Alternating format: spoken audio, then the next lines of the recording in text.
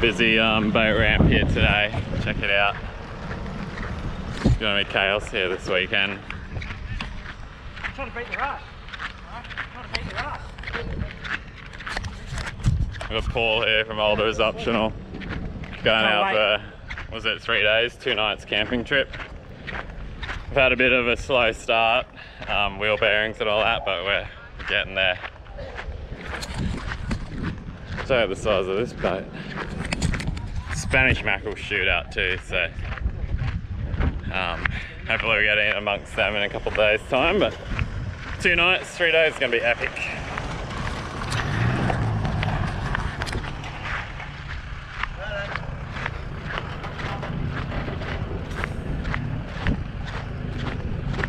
Look at this beast, eh?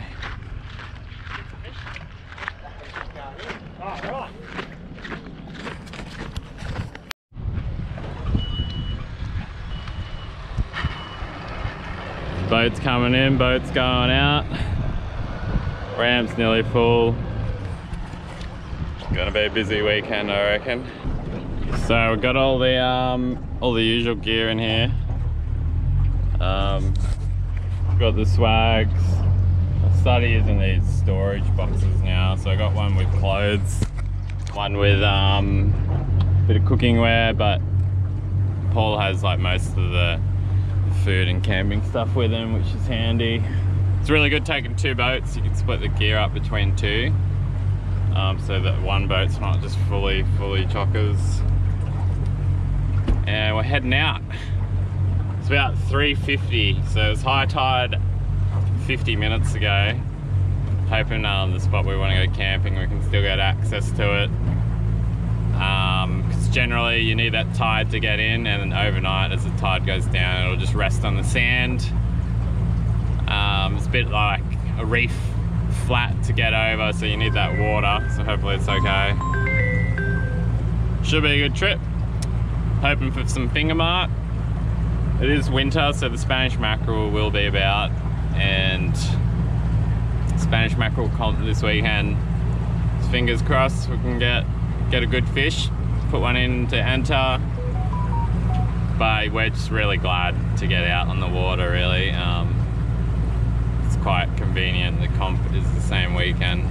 So the last outing, didn't tie the bimini back well enough on the way home on the road with the car and the trailer, and the bimini actually broke, so I got no bimini for this trip for 3 days. Generally when I head out to the islands I like to have the bimini for a bit of shade. When I'm in shore fishing I don't worry about it because I'm not out as far, but yeah.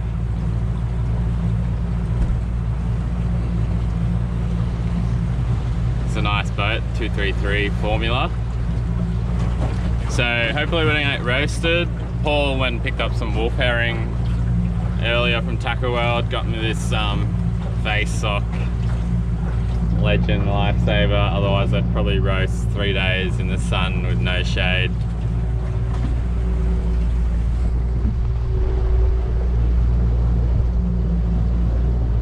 Man, it looks beautiful out there. Absolutely stunning. I reckon we're gonna have a cracker 3 days.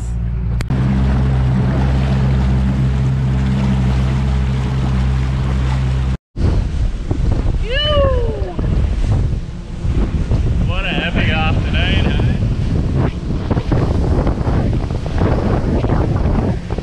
Look at that boat going. Medicine to the soul, hey, getting out here on the water. Paul from Overjoyed Optional behind me. Probably the first trip we've done with the 2 boats heading at the same time. So it'll be interesting to see if he just vlogs me there. Whoa! Because his boat will be a lot faster.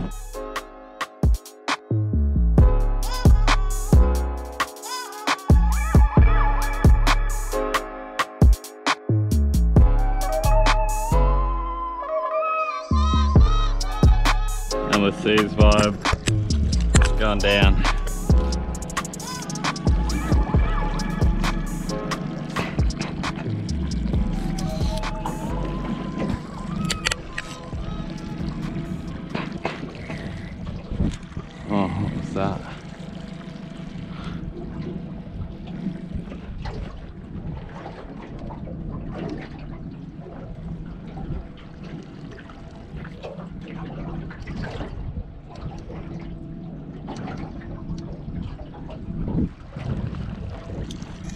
I got the new Endless Seas soft vibe on at the moment. We got a 45 gram, 115mm, and also got this fella here, 20 gram 95mm.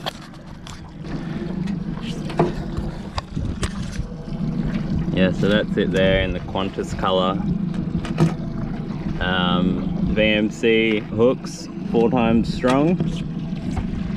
And there's the beautiful purple one. I haven't named that colour yet, but a really solid bit of gear with a solid through wire to the tail there, not a stranded one, so when you hook up that extra large finger mark or GT or something, you know it's not gonna foul you.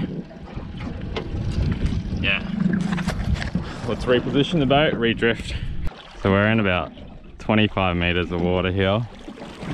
The vibe's getting down there nicely.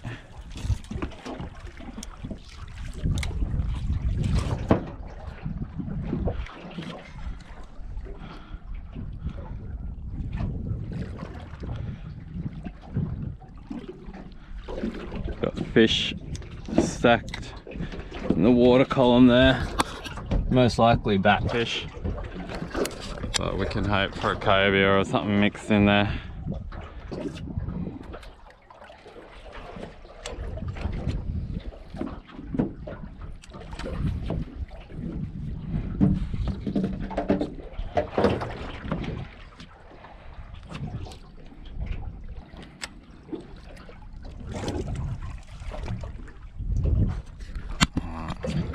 Going the much smaller vibe this time.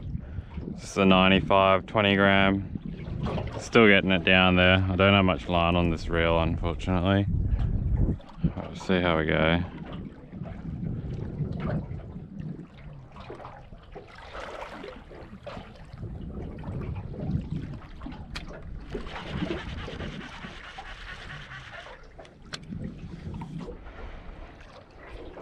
Oh, we're on.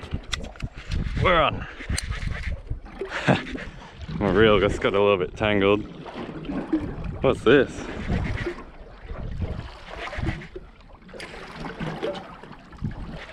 A little 20 gram Endless Seas vibe. 2 head shakes on it.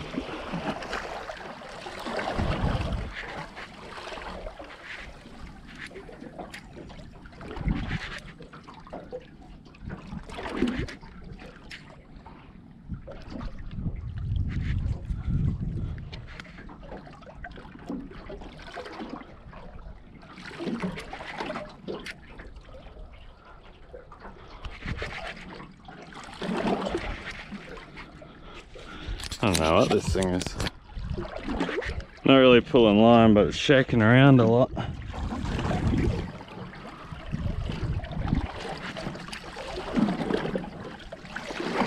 Lots of shaking around. Silver. That was a golden trevally, I think. Cool. On the new lure.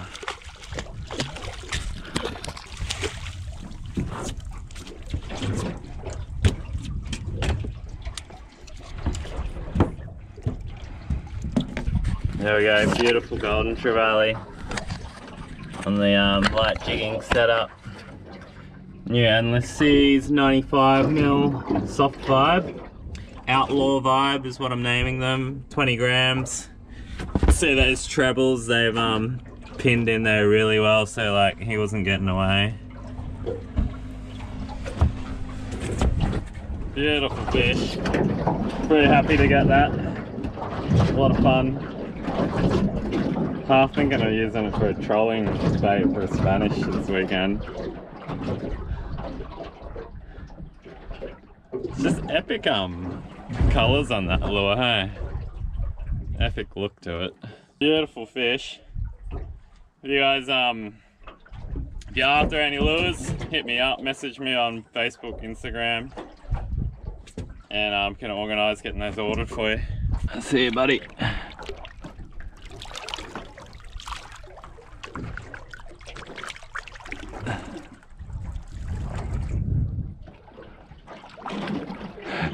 if he survives. Mate, go find your friends, eh?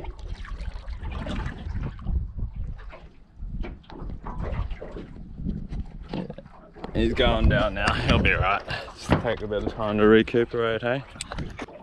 I actually got that trevally fast wind and then pause. 21.9 meters now. That's the sound of there.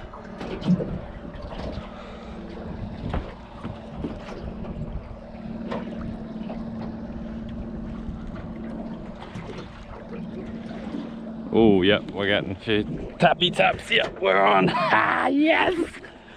Ah. Oh, this is a better fish. I think it's another golden. Yeah, it's a bit better. Oh, he's dropped it. No. Oh, he's on again. They have pretty soft mouths, actually, the goldens. So they're really sharp hooks, which can tear through them.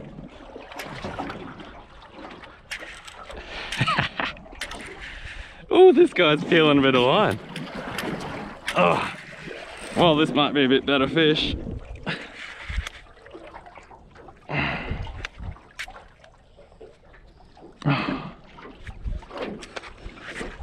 Such an, oh, nah, busted me off. Kidding me? What happened there? Broke. That's weird. Find it quite hard to line the fish in on the little bait caster when it's a big fish. Probably like combined with that rod, it just bounces back to the stiff position very suddenly. Like where this rod, it's very forgiving, a bit soft the tip. Yeah, so it's, I don't know, it's just a bit weird, that little overhead setup. So I didn't tie on another 95 mil, I got the 115 on, which I should hit as well, but possibly after that smaller profile. Maybe with it not as heavy as well, it's not plummeting down to the bottom so suddenly. You on? Hey! On bait? Was that on bait? On a vibe? Yeah, they seem to be liking it, eh?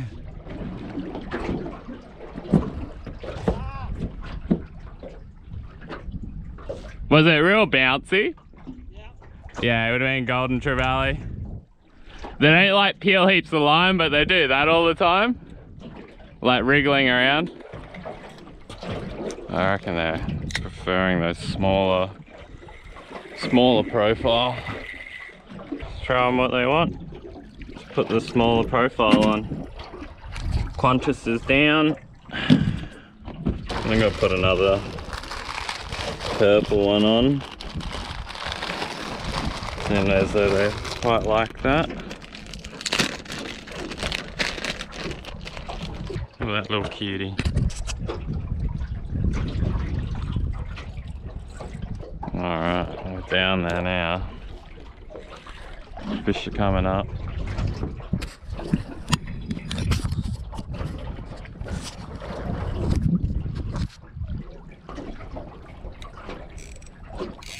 Locked drag.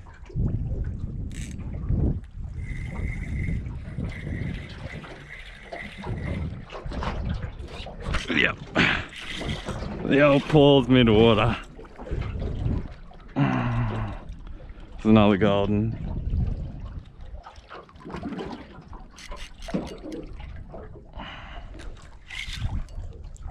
Definitely so much better on this rod.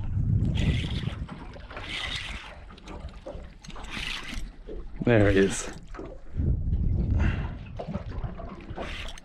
Stacks on the sounder. I'm gonna try and get this one in, release and drop that lure back in. Mate, that's a little bit better.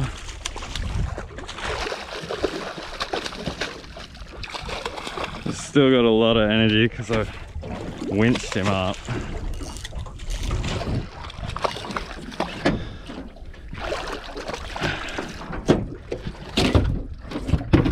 You!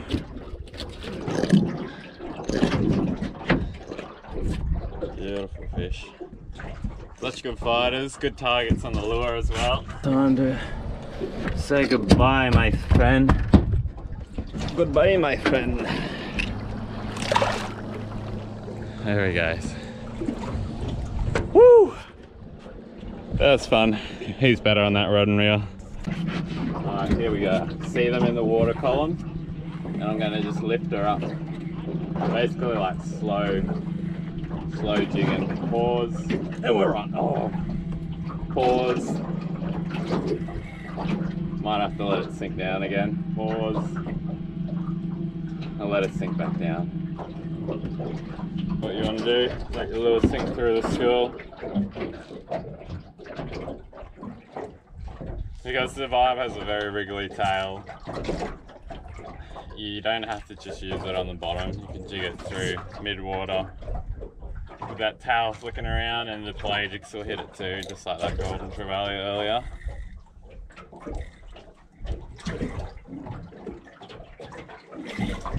Oh, it's always on that pause.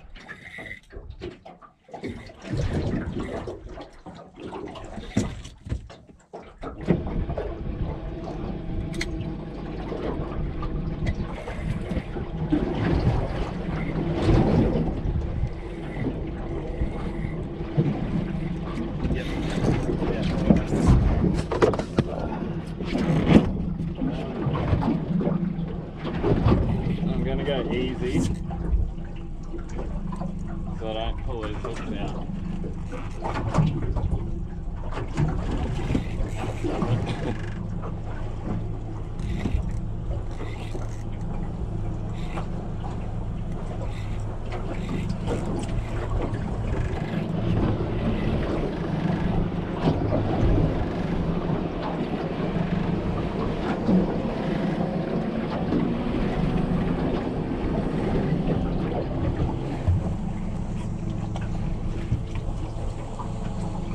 Beautiful fish. There we have another one. Beautiful golden trevally. Whoa, buddy. Chill out, chill out.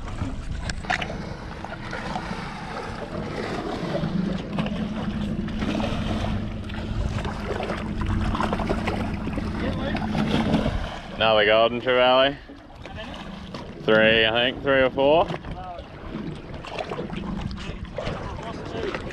Yeah, when you see them stacked up, I'm just lifting the lure through the water column, and they seem to hit on the paws. All right, so the fish are still biting, but we really got to go because that sun's going down, and that water is going down as well. So we want to make sure we can get our boats in. And obviously the further the water goes down, probably the further we'll have to walk our gear. Yeah, let's head over to camp. We've got to get set up, get a feed. See you there.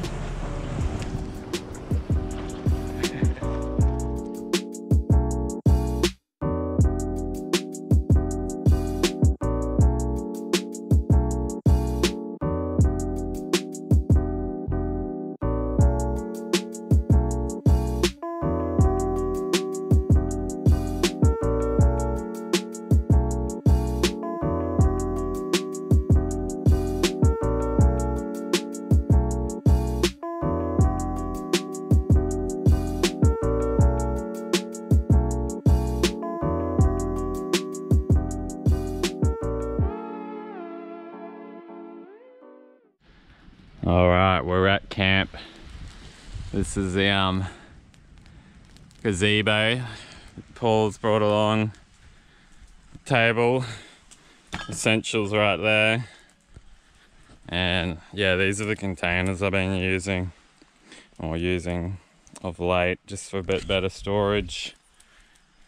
We've got the fridge, battery, lighting, and there's a solar blanket over there.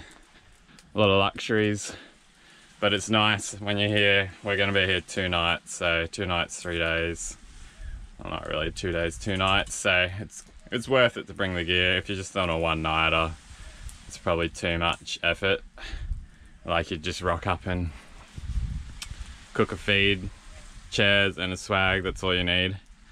But when you're here for a couple of days, it's nice to have a few luxuries. I've got my swag going up here. I've had this swag since like I was 18 or something, 17, so 10 plus years. Lasts a long time. Yeah, beautiful spot. Yep, so there's a little tip I learnt from Paul. Use these containers. So I've got clothes in there that'll keep dry with these lids. They don't have seals on them, but like, you just make sure they're not getting drenched. This one got a little bit wet, but in the travels, but you can see everything's fine. And in this one, I've just got a bit of cooking equipment, so gas cooker, bottles, saucepan, salt, peppers. That's kind of like on the run if we want to cook something up tomorrow whilst we're not at camp. But yeah, just a little tip, storage containers. Hey guys, thanks for watching another episode. Hope you really enjoyed that one. Don't forget to like the video and subscribe to the channel. Caught some really epic fish this trip, and a lot of them were on the new Outlaw vibes that I've released. If you guys want any, hit me up. I'm still in the process of setting an online shop, but you can message me and make that order through Instagram or Facebook Messenger. And just a reminder as well, if you live in the Mackay area and you have any electrical work you need done through my business, Shoreville Electrical, I'd be happy to help out with that. Or if you need an air conditioner installed, hit me up. Details are on Facebook, Instagram, and I'm on Google as well. Until next time, guys, I hope you have a really good day, a really good week, and yeah, look out, because this is a 3-part series, 3 days island adventure, and yeah, some epic fish coming up, including probably one of the pinnacles of the island fishing for me. That'll probably be part 3. So yeah, keep an eye out, turn that notification bell, and I'll see you in the next episode.